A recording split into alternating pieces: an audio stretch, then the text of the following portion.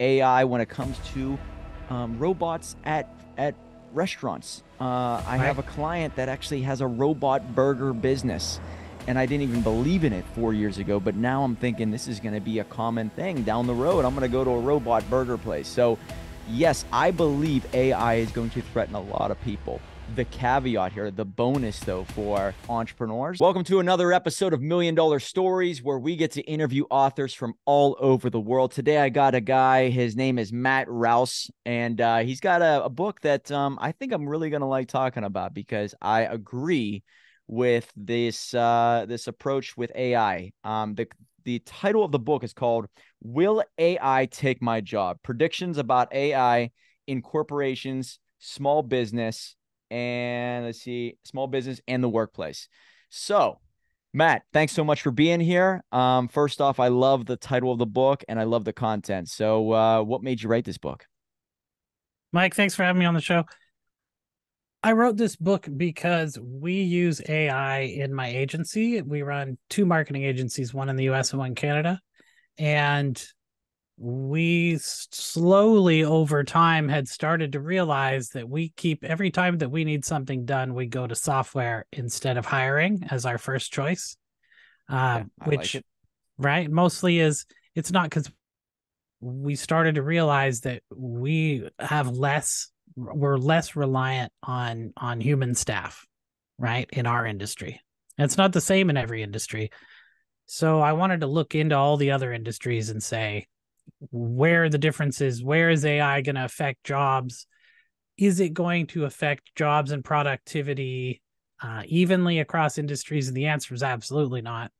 And what time frame is it going to take to affect jobs in those industries? So I cover a little over 20 different industries in the book.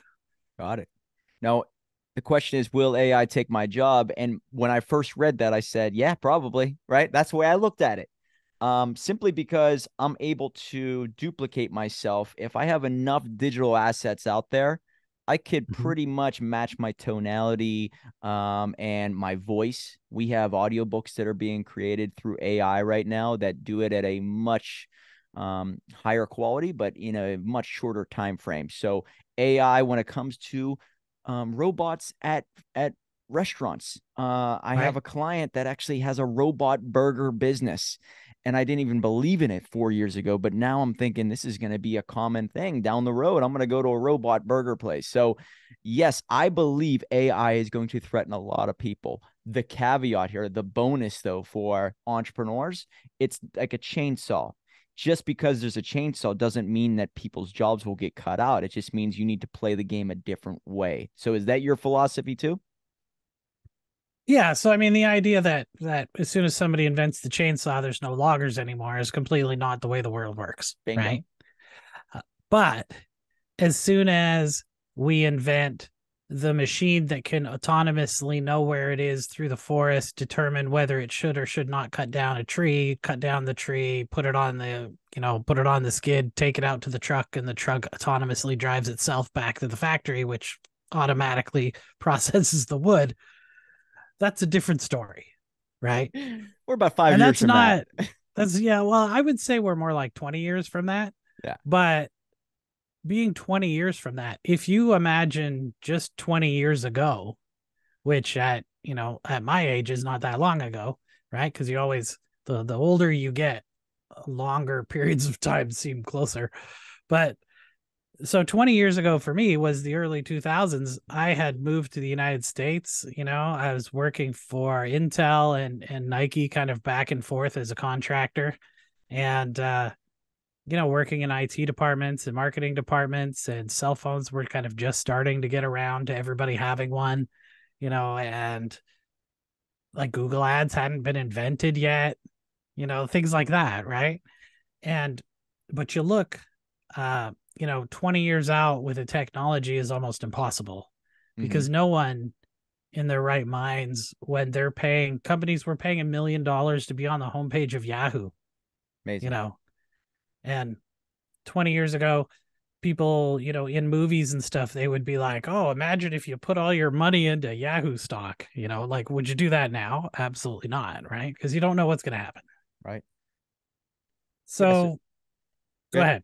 All right. So I'm just saying that, yeah, technology is changing the world, but I think it's the Jim Rohn approach, which it's don't wish the world to be different, wish that you were better.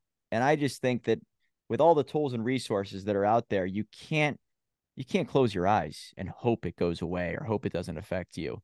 You Well, need to you can. become more. Well, you can, but you're just going to be hurting in a It's, few months or years. you better So, be hoping for universal basic income if you do that. right. So, which I'm totally against. I think that this is great because it could say to you, all right, well, maybe I have to learn new skills, but maybe this will free up my time. I can have automation working for me, not against me. And therefore, it's serving me and serving my audience, my clients. So I look at this as, yes, there are definitely downsides, right? Unless you develop a new pattern of living. So what do you, overall, do you believe AI is a healthy thing or a negative thing for society? That's a really tough choice to make because it really kind of depends on how it gets used. There are many, many, many positive things that are going to come out of AI, and there's some very severe negative things that are going to come out of it as well. Let's talk about the And negative stuff real quick. What are the top well, it two or depends three? on how far out you want to go and how negative you want to talk, right? Like, Yeah. Well, for I'm a big example, Terminator 2 right? fan, all right? And All I right, well, think that's where it's going. let me tell you the Terminator scenario, right? The one that everybody's afraid of is a bunch of crap. And everybody's been using this example since the 70s. It was actually invented. It was called the paperclip experiment. And the idea is you get an artificial intelligence and you say, I want you to make as many paper clips as possible because you run a paperclip company. And eventually it will find ways to use up all the resources on the entire planet and turn them into paper clips, killing every person, every animal, every tree, whatever, as long as it makes paper clips, because that's its goal. I believe if you create an artificial general intelligence, this is more than AI, this would be an AGI, that is a super intelligence, that it's smart enough not to convert humans into paper clips. So that's the argument that everybody has of if we don't get it aligned with our values, it's going to, kill everybody in for whatever reason. But there is a very small percentage of people in the world who have an immense amount of money and power, and that is not arguable, right? It's an Right. absolutely true thing. But they are, for the most part, they rely on the population to generate their income, right? Mhm. Even if it's a tiny, tiny fraction of income they make from each person. And even if let's say they make all of their money on stocks and capital gains, those capital gains come from stocks. Those stocks are in companies, and if that company is, for example, if it's Intel, then Intel has to be selling processors to people to make money, which makes them their money. But if nobody has a job anymore, there's nobody to buy the processors, then you know there's no income coming up the chain. So that's one problem. But the other problem that's kind of the same idea is if I don't need people to do labor anymore, then what do I need the people for? Yeah, there you So go. why It's would I bother taking care of people, or why if you look at a totalitarian government who already treats its people really badly, if they don't need those people to be laborers anymore, there's no point in having the people because it's just harder to control them. Right. mhm. And so that's a terrifying scenario, right? Where if you have an autonomous workforce and an autonomous military, that's controlled by AI systems and hypothetically by that government, they don't need people to fight in the wars, right? They don't need people to go out and make crops because the AI does it. Well, I think the scariest scenario is the mark of the beast. Um, I think that the moment that computer and human get intertwined, which I think they're playing with right now pretty frequently, whether it's going to be how you pay for everything, where it's digitally inserted into your hand or into your neck or whatnot, that outlines everything in your bloodstream, how your body's responding, all that is the moment where humans and computers are basically becoming like robots, where they are being monitored and tracked by something or someone constantly. Now that's happening through your phone, Yeah. but the moment it's in your body, now it becomes there's no way to detach. And that could mean, all right, you don't play by our rules. This is going to be a signal given to you, and you become sick, or you do what I tell you, or you're going to feel a certain way, or you're going somewhere where I don't want you to go. You can't go there now. We're gonna stop that. So I look at that as the scariest outcome, which is pretty soon, in my opinion, 15, 20 years out. Do you I agree mean, with that? if you're looking at something like Neuralink, right, where Right. it's feeding back into the system and you can take commands in both directions, that's one thing. Getting people to accept the fact that they want to put it in their body is another thing. I mean, it's definitely not going to happen anytime soon. Some You people think will, so? You right? just saw COVID, man. People were putting shots in their body within a week of it being developed. You don't think that people are Yeah, but willing to that's do not this? like wires coming out of your brain kind of thing, you know? Like it's going to take there's a big leap there, right? And the leap is too far. But now that doesn't mean that there is not a way for AI systems to be used in a invasive manner. Like I'll give you an example. This is a functional example, something that works today. So what they did is they put a camera in a room, and then it's like an office. They put a camera in the office, and then they gave it access to the Wi-Fi router to see the signal pattern of the Wi-Fi going out and back. And basically it recorded, and the AI recorded all of the patterns of the people moving and what was on the Wi-Fi router as well as the camera. And then they took the camera away. And when people were walking around in the room, it was able to tell by the strength of the response in the Wi-Fi router of where the people were in the room in 3D. And That's Batman. That's Dark Knight stuff right there. this is not a specialized router. This is an off-the-shelf, just regular old Wi-Fi router that you could buy at the store. So that's something that can already be done now. There was like the facial recognition technology. It can already tell if you're wearing a hat or sunglasses or anything like that, who you are Oh yeah, I've still. seen that. A lot of them, some of the systems can actually tell people by the way that they walk and their mannerisms and stuff without seeing their face. So they can kind of estimate, they can say, this is approximately these people that we have the pattern of. And then with other data fed into the system, it can say, okay, that's that person.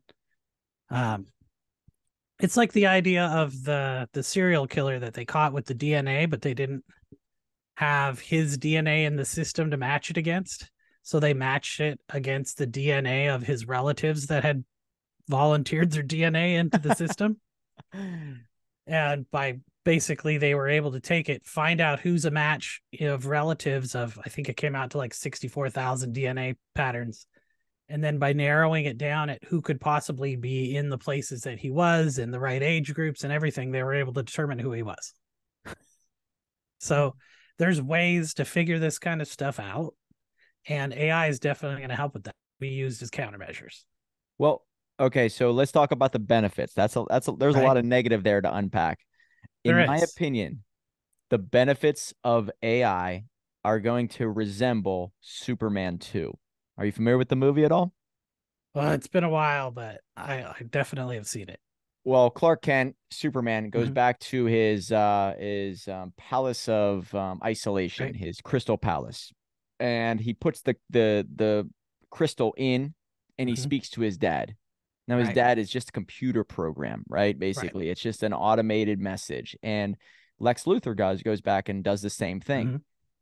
All it is the perfect visual, audio, recording, everything of someone who lived maybe, let's just say, hundreds or thousands of years ago.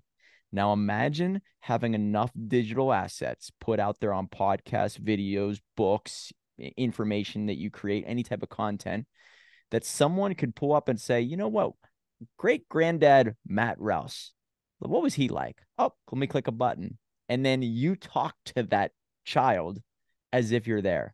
I think we're going to see that before our time is over. So that is an Yeah, I think that's amazing coming. benefit. Um, essentially it's like a human emulator, right? Where it's not really you, but it sounds like you and it looks like you and it talks like you. Yeah. And that would be difficult for somebody who doesn't have access to the original to tell the difference, right? I think kind of a more something we're going to see sooner that's already in development is something like this, right? Where you have this box and I'm here and I'm having a conversation with you, but it's not me, right? It's the Yes. AI with my voice. The video's been programmed with my mannerisms and how I move my head and what I look like. And it has conversations on my behalf, right? Yes. That's happening with websites right now. Right. It's starting to happen. And I mean, the technology is not quite there. You can definitely tell if you're looking for it. Um, and especially with the voice stuff, it doesn't have the random inflection and stuff in it, but it's getting better. Mm-hmm. If you look at where the technology has gone, right? Look at 11 Labs last year. I like You 11 could Labs. be like, I look at it 1 year ago, though. You're yeah, right. 1 year ago, you're like, this is 100%. This is a computerized voice. You could tell they used to use them on like YouTube ads and crap all the time, right? And now you hear an 11 Labs voice, and it's really close, I right? duplicated my voice on 11 Labs. It's almost impossible. My dad could not tell who was who.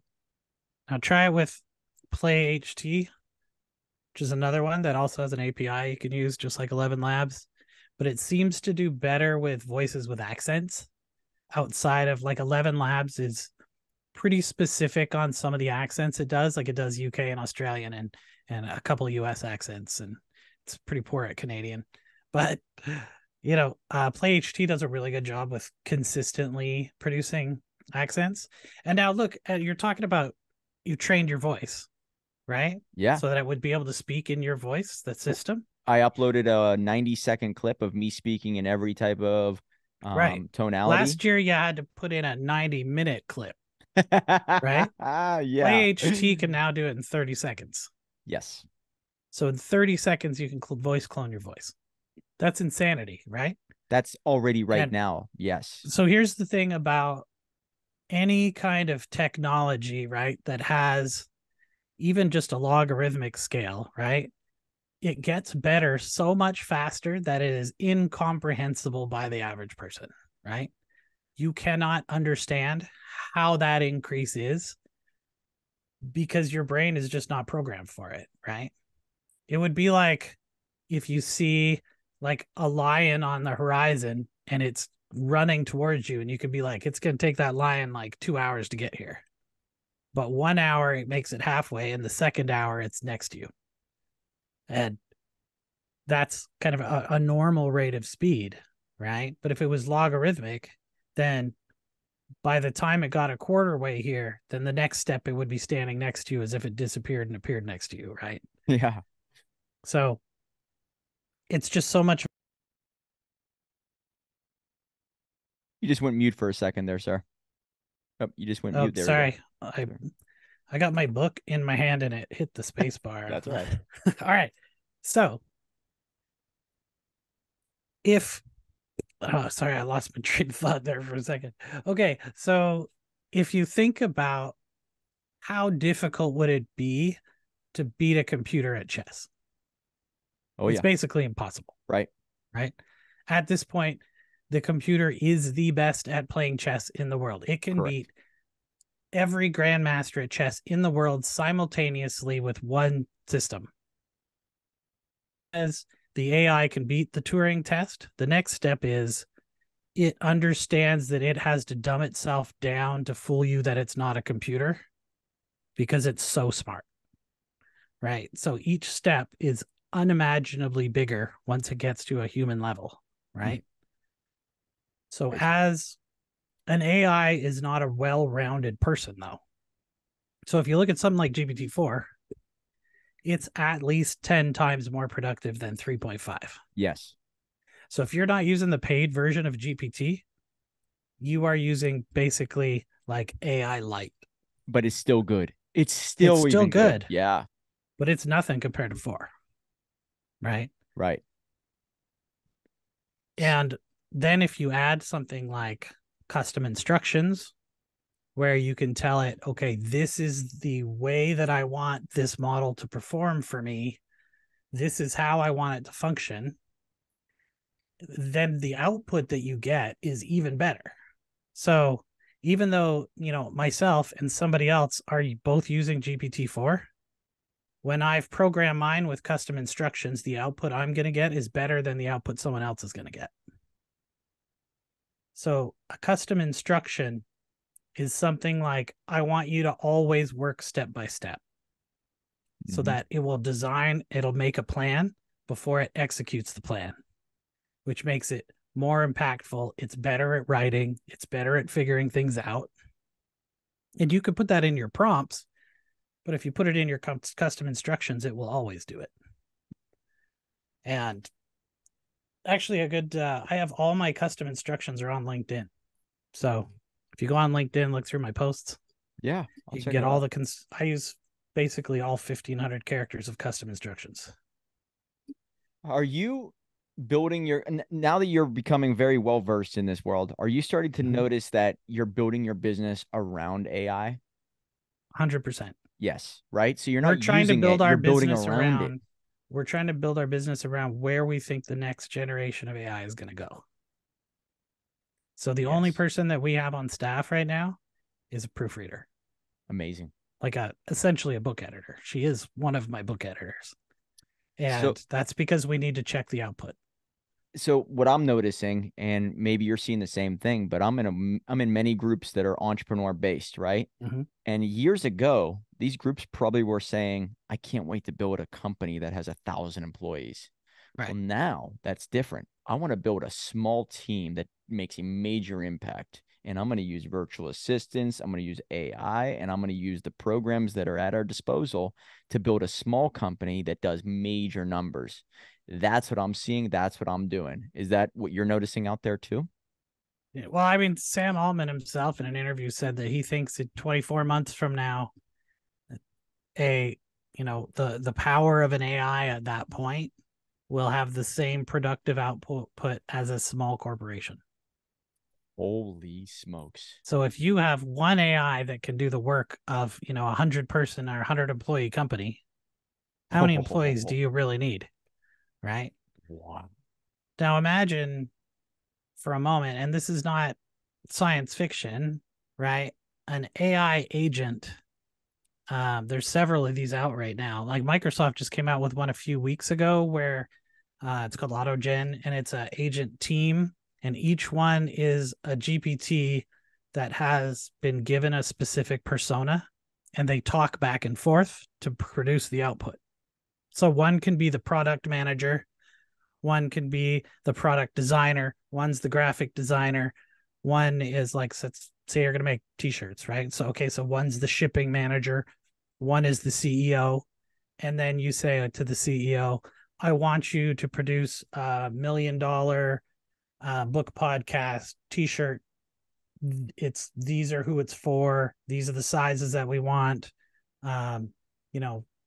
Get it done kind of thing. And it will go to the product designer, and they'll throw the ideas back and forth, and it'll all figure all that stuff out and try and produce that result for you. It's not great yet. Well, yeah, but still, just like anything, right? It's not great yet, but Midjourney wasn't that great last year. Right. And now it's essentially photorealistic. Is that the best one? As a great tidbit for maybe the listeners out there, what is the best text or prompt to picture AI that's out there? Is it Midjourney? In my opinion, Midjourney is the best. Okay. Yeah, I'm playing with a few right now. Yeah, I do like, okay, so if you need something that's not safe for work kind of thing, then you could use something else. You could run your own model. You can also use some like stability, if you need certain types of images. Dolly works really good for I'm using Dolly. Yep, I'm using Dolly right now. Dolly 3, right? I think so. Yeah, the paid, whatever that is. Is that what it is? So if you have GPT-4, like the paid version, GPT-4 Plus, then you use Dolly 3. Yeah. But you can tell it to make the prompt to create the image, whereas Midjourney, you have to create it yourself. But if you want to hack for that, go to the page that tells you all the instructions of how to use Midjourney and just copy the URL and put it into GPT-4 and say, based on this documentation, write me a prompt that will produce blah, blah, blah, blah, blah. And it'll write Wow. your Midjourney prompt, and then you put it into Midjourney. Guys, anybody listening to this, that is a major nugget. I didn't know anything about that. So that's huge. So the GPT-4 context window is 100,000 tokens now. That's like 80,000 words. So you can put entire documents, entire books in some cases into it and ask questions about it. And basically, I call it talking to your documents. So I'll take all the reports out of Shopify for a store and I'll upload it into GPT-4. And then I'll say, I'm trying to figure out why sales have decreased, even though abandoned carts have not decreased. And it's going to say, okay, well, here's the statistics that we think have something to do with that. It looks like you have fewer people have initiated checkout. And then I can go look at the checkout page and say, oh, you know what? We added a coupon code box to this page. So people are going and searching for coupons and they're not checking out. So I take that off the page and then the sales go back up. And I say, thanks, GPT. So you can put data in and analyze it and get useful information back. Yes. The other thing is, I mean, there's so many things. Like, okay, so I didn't use AI to write my book, but I don't know if you can see it very well on here, but I used AI for the cover art. Yep. Yep. Then I used Canva to do the rest of the cover art. Amazing. And then there's 3 key takeaways at the end of each chapter. And what I did is, was that summarized from ChatGPT-4? Yeah, we wrote the chapter and then we put it into GPT-4 and we said, make 3 key takeaways from this. And then we just edit it to make sure it's correct. Yeah, because I've noticed, and we have a ghostwriting company. If you rely upon it too much, it's going to be very redundant. There's many issues with it. The tonality's off. So it's good, but not great. Maybe that will change in the future. But I think that you still need that proofreader. You need that human feel to it to boost some things that AI doesn't know about you. That's right. I think my picture just fell off the wall. Yeah, it did. It stayed on there. That's good. It's hanging on by a thread. One thing that I want to talk about with you is, and this is probably the other scary aspect in the very near future, individuals going to school are not going to read a book. They're not going to do anything other than go to ChatGPT and say, who was this person? What does this person stand for? What is this book about? I believe that's the scariest part, because whoever's programming the AI will control the masses, right? They're going to control how they think, what information they see. So sort of, right? I mean, it's really hard to do that right now because the technology to steer the AI the way that you want is not really there yet. Well, now you can guardrail it. You could guardrail it, and guardrailing it, it's not the same thing. Well, putting on guardrails says if you try to tell it, how do I make this illicit substance, that it will tell you, I'm not allowed to make this thing, or I can't show you how to make this thing. But there is also, Microsoft had a paper come out a few weeks ago about how you could untrain something from a model. But that has just barely been invented. So when the model that they used is, they essentially took all things Harry Potter out of, a GPT, and it is still in there. And if you dug really hard, you could find it. But what they've done is they've said that none of this information has any value, so you won't want to share it with anybody, basically, is the simple version of how they did it. But you could have, if the output is of this type, rewrite it to be, more left-leaning or more right-leaning or whatever it is that you're trying to do. I mean, it's possible, but it's just the technology is not quite there yet. And there's nothing stopping you, like, short of some money. There's nothing protected open source model. Right. Yes, there is that for sure. I've seen, this is not so much centralized as you think, but for the most part, let's kind of paint the picture. I'm thinking of a student in school typing in who was Joe Biden or who was Donald Trump. These are extreme measures. Sure. One will be painted very positively and one will be painted very negatively based off of a couple different factors. And I think it's whoever pulls the strings. Let's just say Microsoft has its own AI that somebody goes to for every question, Mm-hmm. it's going to be skewed, right? So I think that it's just the same aspect with books in school. I believe that the school system keeps people at a certain level mentally when it comes to the financial sector. Mm-hmm. They want to keep people controlled. And that's why they don't tell them to start businesses. That's why they don't tell them to read Rich Dad Poor Dad or Think and Grow Rich or Outwitting the Right. Devil.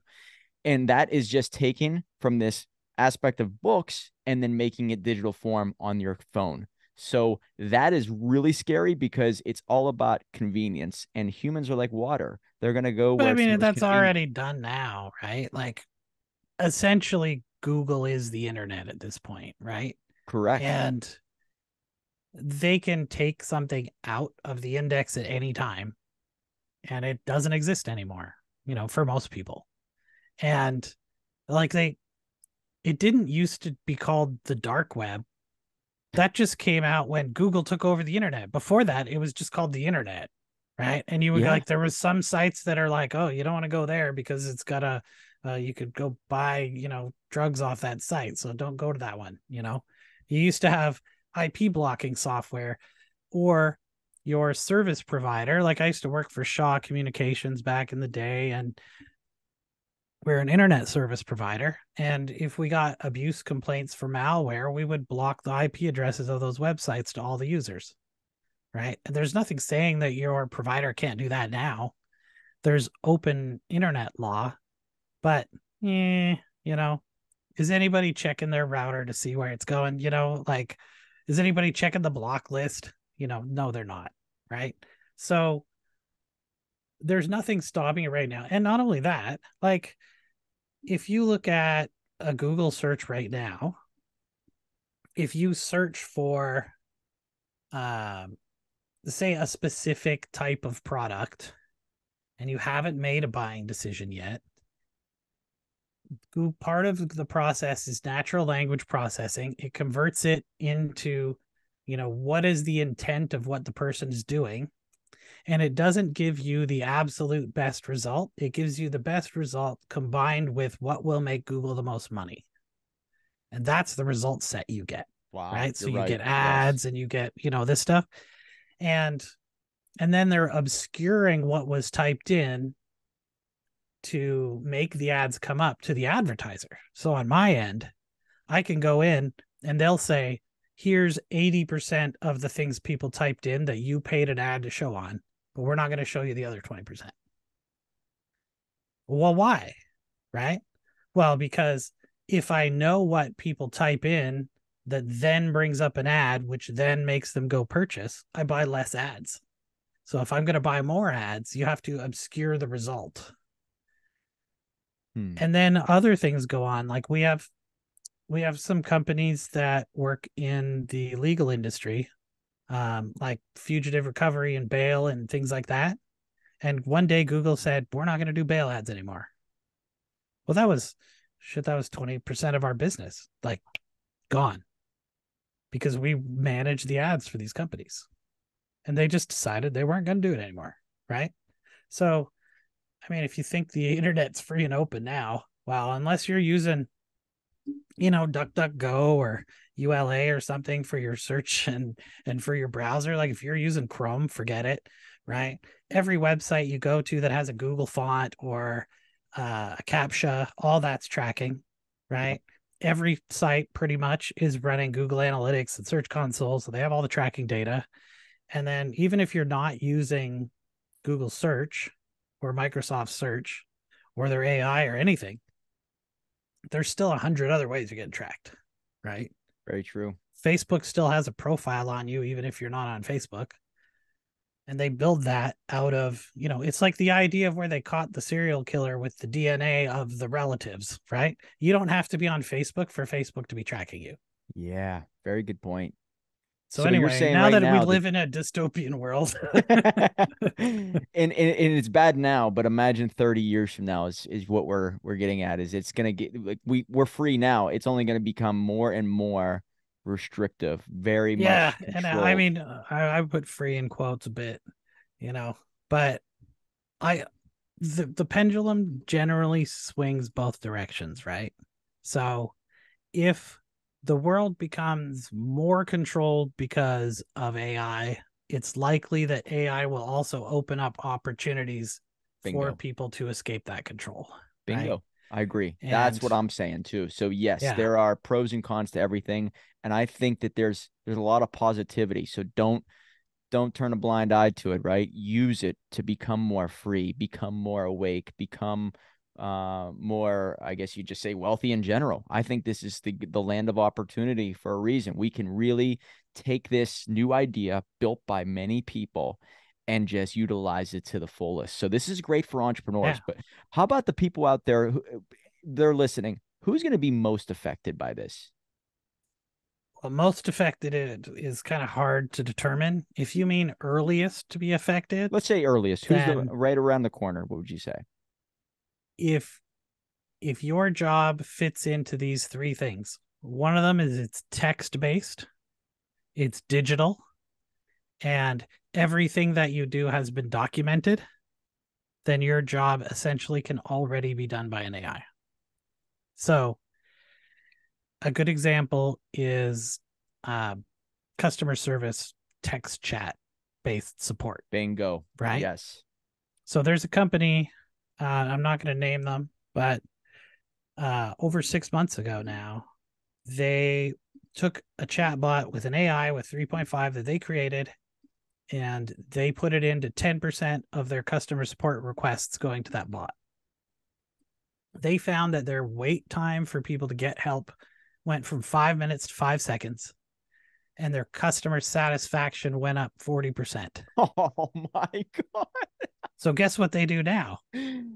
Well, Uh, they've 100%. rolled it out to 50%, and still same thing, right? People like using the customer support bot better than the real people. So now they got rid of 90% of their workforce, and the remaining 10% are the ones who can solve the difficult problems that the other customer support reps can't solve. They're the ones who the customers like the best, the ones who have the most knowledge of the company, the ones who are best at towing the company line, or whatever those factors are that the company is looking for in KPIs, right? Their key performance indicators. Yep. They keep those 10% to answer the things that are the outsider, the outliers that the AI doesn't know how to fix. And everybody else is talking to an AI and they don't know it. Yep. And I think That's that, already happened, yeah, right? That's not like, well, 3 years from now. No, this is like, it's already in place, right? yeah. And there is 100 companies out there already making AI based support software. So So if text, you do technical digital, standard support, go find operating another job. procedures. Yes. Yeah, like, okay, so imagine your company has been recording every single phone call when you call in to whatever it is, right? Let's say it's the bank. Every time you call into the bank, they're recording your call for, training purposes. What do you think they're going to do with all those recordings? Of course, Right? they're going to run through AI. Quality assurance, they called it before. They will transcribe all of those, put them into a LangChain data set or some kind of data set that the AI can use. And now the AI knows how to solve every problem that anyone's ever called in about. And then they pass that through to 11 Labs or PlayHT or one of these voice generators. And now you're talking to an AI over the phone and you have no idea. You just know, man, this person knows how to fix my problem right away. So, Well, I but they're have a not going to keep solution. everybody, Well, right? I have a solution, right?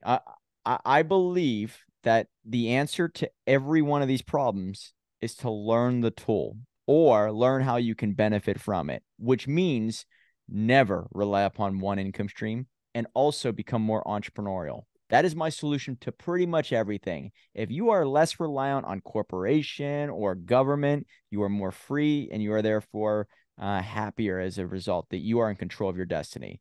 So that's Yeah. my solution. Is that the same solution you teach people? Hey, this is great. Use it, but become more entrepreneurial. Buy into assets, have assets pay you, create businesses, create revenue streams. Is that the answer? It's the answer for some people.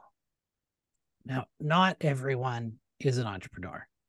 I know lots of people who have no interest in starting a business whatsoever, right? I do too. Yeah. And they just don't, right? That's fine. But if that's the case, then you have basically three options. you try to be the absolute best in the eyes of what would make you keep your job. So what the company sees as being indispensable about you, that's what you need to be the best at. Because then when the AI comes for your job and they're going to use a chat bot, or they're going to bring in an HR bot or a finance bot or whatever it is, or a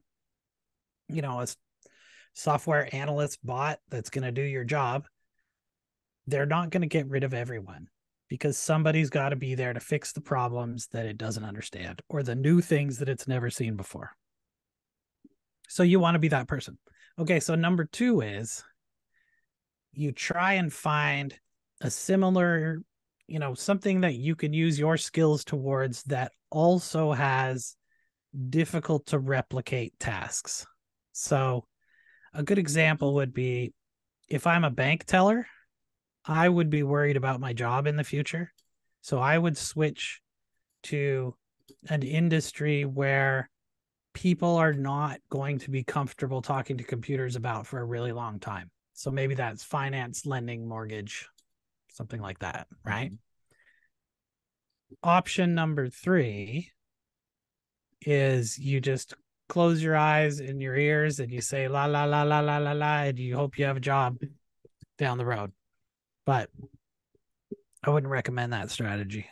You need to learn how to add value to your marketplace or to those around you. And I think the phrase that really, sparked in my brain while you were talking is that the stronger AI becomes, mediocrity in the marketplace will not be tolerated.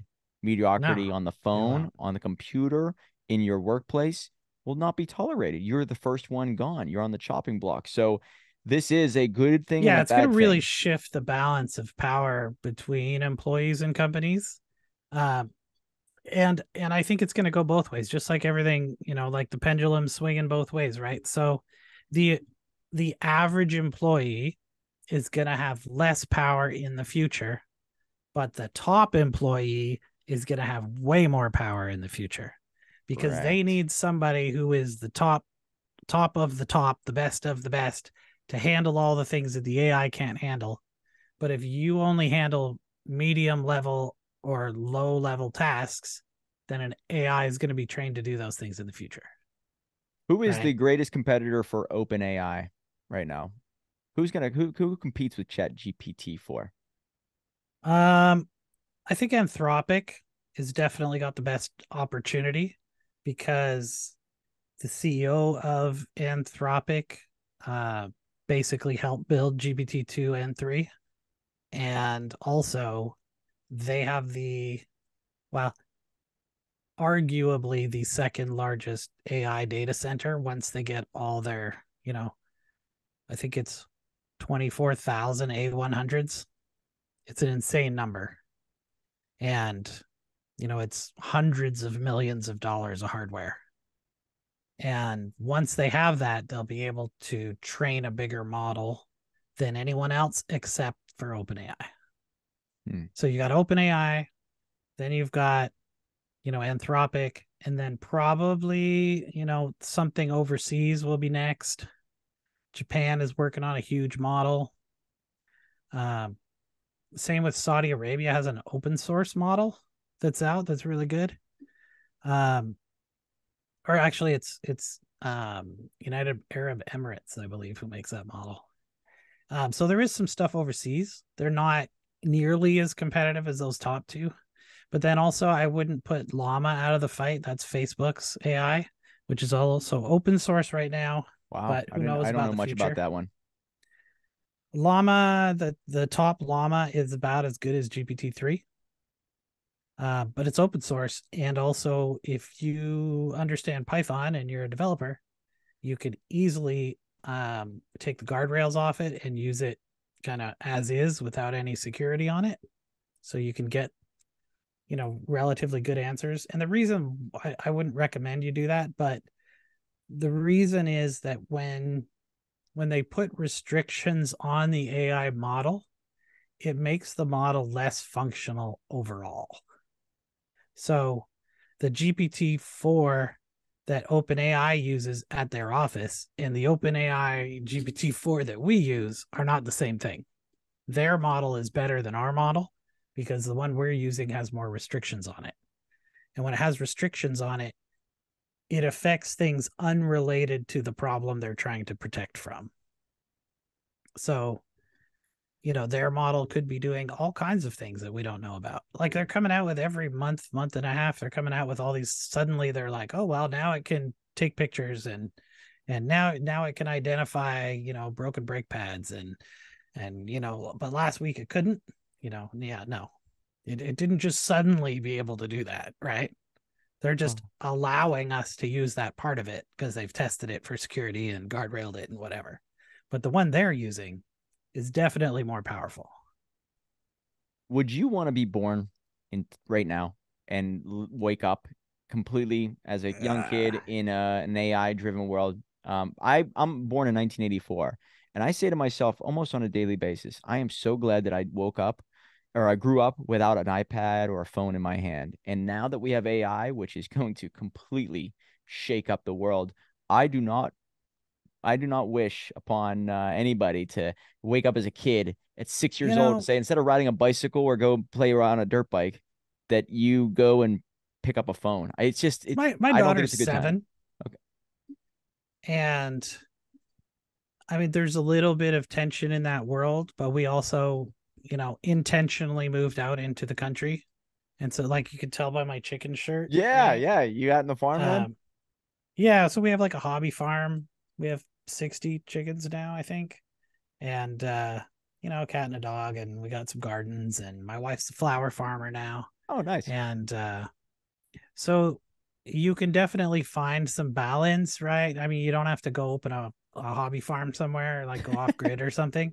But, my daughter is really into Minecraft right now. She builds stuff. She works on Roblox games with me together. So we build Roblox games. She understands some basics of programming, but also she talks to the AI almost every night before she goes to bed. She'll talk to Pi. We got Pi installed on my phone, which is a free AI, by the way. You should install that on your phone and mess with it if you can. I don't know what that is. And it's just, how do you spell it? Is it just Pi? Just PI. Wow. Yeah. Okay. So you install Pi, and she's learning how to talk to it to get the responses that she's trying to get. But then she's also always trying to like teach it how to have emotions, which is super cute. But yeah, so I think, and you're talking about 1984. I was born in 1972. I got my first computer when I was 8. And you could type in, Commodore? it was actually an Atari. And you could type in line by line, you would type like 10 for line 10 and do this thing. And then you would use basic programming, and then it would do stuff. And I was like, this is like a miracle. Like, I've never seen anything like this in my entire life. Right. And nobody else had either. My parents are just dumbfounded. I'm like, well, I made this game, and you press N and it goes to a place and describes it. And then there's a monster there, and you press F to fight it, and I'm building this stuff. And and I had that same feeling when I first used GPT, like Chat GPT. I first used it and it did something, and I was like, holy shit. Like, yeah. I have never seen anything like this in my life. And I work in computers, right? So, and I've worked my whole life in technology, and I'm like, this is something different. Like, this is not anything like anything that's ever been made before. And now I use it every single day. I use it every day, almost all day. And not just that AI, I use generative AI all the time. I use AI systems for all kinds of stuff. Like, let's talk about your show for a second. Okay. So I have my 16:9 video that I make, right, for my own, show, my own podcast. And it's Digital Marketing Masters, by the way. I was going to ask you, my last question was talking about your business, but sure. Well, I mean, so anyways, we record something, whether it's for us or for a client. We record it in this kind of YouTube format. We edit it down to the video. Now I've got my video piece. Okay. I used to have virtual assistants who would go through and cut 2 or 3 clips out of that show. and then transcribe that to make a few posts, take a couple screenshots to put in, the Facebook and the LinkedIn and the Instagram and whatever, right? And you want to make a couple vertical videos like Reels or TikToks or something. Okay, yeah, we're going to do that too, but this is going to take forever. It's going to cost me a fortune. Video.ai. Right. Well, now I take this video, I put it into Runway ML, and Runway will transcribe it with the time codes for YouTube. So it gives me a perfect transcription file, almost perfect. I run that through GPT-4 to check for errors. Usually it's people's spelling and people's names and stuff like that. I use GPT-4 to translate it into several languages. I upload all of those into YouTube. So now my show's on YouTube and it's transcribed into several languages. So it can be on Spanish YouTube and French YouTube and, whatever. Right. And then I upload my video. I just take the URL. I put that into an app called Get Munch. Get Munch will then automatically, in about an hour, give me back anywhere from 12 to 20 vertical video clips. And it's transcribed and it's captioned and it word for word, like karaoke style, puts the highlight on the word as it's spoken, automatically puts emphasis on certain words that it thinks are more important. And it gives me the hashtags and the description and the title, and it generates a tweet for me for every single one of those video clips. It does all that in an hour. And so I put that all out. I take my transcript, I stick it into GPT-4. I say, give me the 3 main points of this. It gives me those. I say, write a blog post about number 1, write a blog post about number 2, write a blog post about number 3. And I give those to my editor. And then I say, I want a social media post for Facebook about number 1. I want a LinkedIn post about number 1. And it gives me those. And from that one video, right, I get over 50 pieces of content and it takes 2 hours. That used to take us 2 weeks. Who's posting? Is it a manual posting then? Or are you using like a heropost.io? No, so we use Zoho. So we use Zoho Social for our own stuff. But for clients, okay, we tend to post natively. It depends what it is. Some things, I don't know, like sometimes the features will change on the apps. And if you're using, something to post for you, you don't get to use all those features. So it really depends what it is. So like YouTube, I'm never using a scheduler on YouTube. I'm in YouTube Studio, uploading it, and then filling in the stuff I need to fill in. Just because I don't trust the schedulers. I've seen too many things screw up. Same with Facebook. Usually Facebook, Instagram will use Facebook's, posting system in Business Manager. So you brought up Get Munch. Now that's a great tidbit for the listeners, but I recommend, and this is something I've seen work. I don't think it does as much as yours, but a simple $20 fee creates all of these files, and it's done through video.ai. Are you familiar with this at all? Okay. So you are familiar. Just way there's also reshare.io is another one.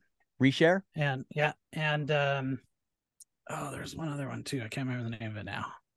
But I just switched to an AI podcast tool as well. So we were using Descript for a while, which is also an AI tool, but we've actually switched our podcast editor. Now we use resound.fm. Heard of that.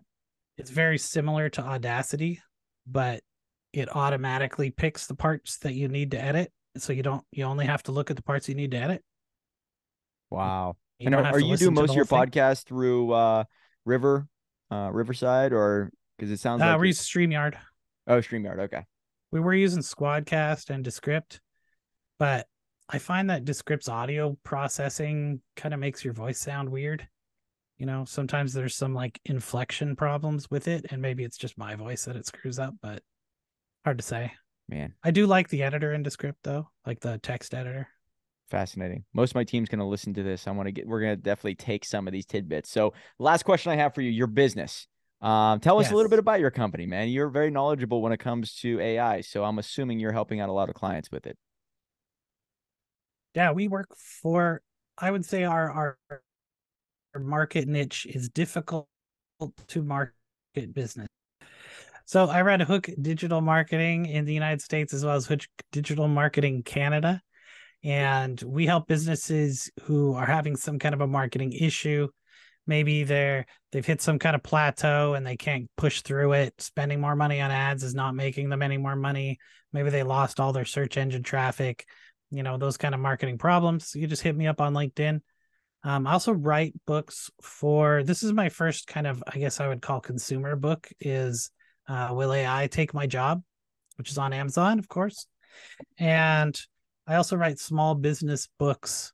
I wrote How We've Always Done It, which is about how to fix problems in your business due to kind of process and apathy and other problems that people have when they've been running a business for a while.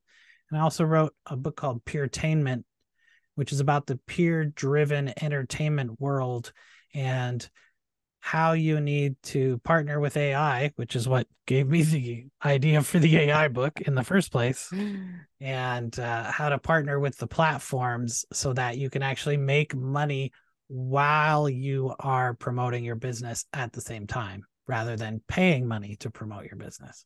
Beautiful. That's excellent, man. So the company's website, I think you gave it to me, but just want to get it one last time at the end here. What's the website to get in touch with you and your company? hookdm.com or hookdm.ca in Canada. I'm part of a mastermind called the DM family, Nice. and it's for deal maker. What's DM stand Ours for? digital marketing. Digital marketing. That's great, man. I have to say, dude, this has been interesting. Matt, you're obviously a wealth of knowledge when it comes to AI and technology. So it was an honor to talk to you. Thanks so much for being here. Guys, get in touch with him. He obviously knows his stuff, and it's a passion. You can see it in his eyes. You can hear it in his voice.